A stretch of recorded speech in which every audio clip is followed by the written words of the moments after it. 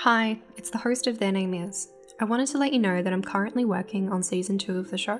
It's also National Missing Persons Week in Australia, and I thought it's a perfect opportunity to provide some small updates and tell you a little bit more about what I do here. Their Name Is published under Ezra Magazine, which is the magazine I founded in 2013. I've worked as a journalist both here in Australia and overseas in Aotearoa, New Zealand, and the United Kingdom. I hung my journalism hat up in 2016, but the curiosity for the truth and research never really went away. This podcast is one small cog in a system of telling the truth of those long missing and often presumed murdered. It endeavours to ask you, the wider public, to confront the uncomfortable truths of our society.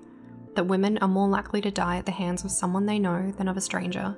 In a detailed examination of 152 intimate partner murders between 2010 and 2014, where there was credible information showing a history of violence prior to the murder, only 2 cases were found where a woman killed a man she had a history of abusing. In the 2018 report, it showed that men commit more than 80% of murders between couples who have a history of domestic violence. The overwhelming majority of those men had a history of abusing the women they ultimately killed. In the 20% of murders committed by women, over 2/3 were women killing men who had been abusing them. The media and entertainment industry plays a significant role in how perpetrators of violence and homicide are portrayed. While storylines in novels, films, and television feature unprovoked attacks by strangers and cases involving bizarre methods of killing, the truth of the matter is that you are more likely to be murdered by someone you know than a stranger knocking at your door. In fact, the prevalence or frequency of stranger homicides in Australia has stayed pretty much consistent. According to the Australian Institute for Criminology, between 1989 and 90 and 2022 to 2023, only 12%, or about 1,138 of homicide incidents were stranger homicides. And if we look at the data even further, there is a significant gender disparity. In 2022 to 2023, 87% of homicide offenders were male, while 69% of homicide victims were male. Predominantly, men are killing men. There is also a massive First Nations disparity in terms of victims and offenders. 49 of the homicide victims in Australia identified as First Nations, 35 men and 14 women, or about 20% of victims. The homicide victimisation rates of Indigenous men was more than 7 times higher than non-Indigenous men, at 7.65 per 100,000 people, compared to just 1.04 per 100,000. The homicide rate was 3.07 per 100,000 for Indigenous women, compared with 0.45 per 100,000 for non-Indigenous women. In a 2019 update by the World Health Organization, an estimated 475,000 people worldwide were victims of homicide, which is a global rate of about 6.2 per 100,000 people.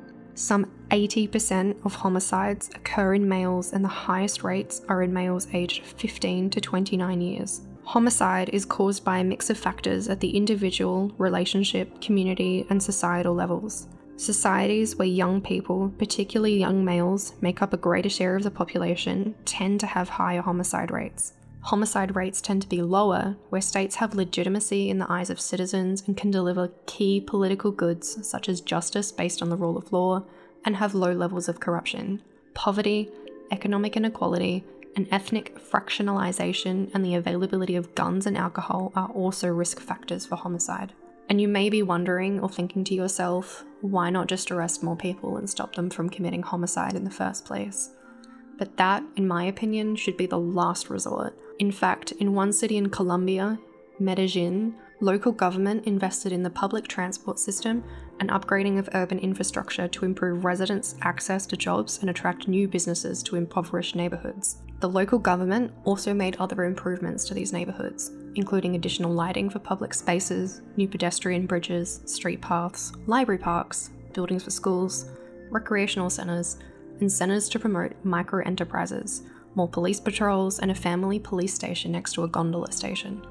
A 2012 evaluation examined the effects of this change in the built environment on violence in Medellin. It took advantage of a natural experiment in which some 25 neighbourhoods benefited from the new public transport system and investment in infrastructure, and compared that against 23 other neighbourhoods.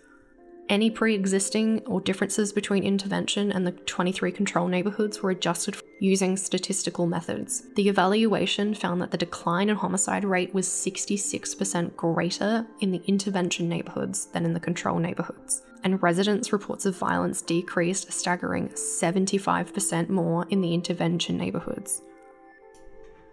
In Season 2 of Their Name Is, I'll be focusing on South Australian long-term missing and presumed murdered people, with the first episode focusing on Annabelle Strzelecki, who disappeared from Clare, South Australia in 1998.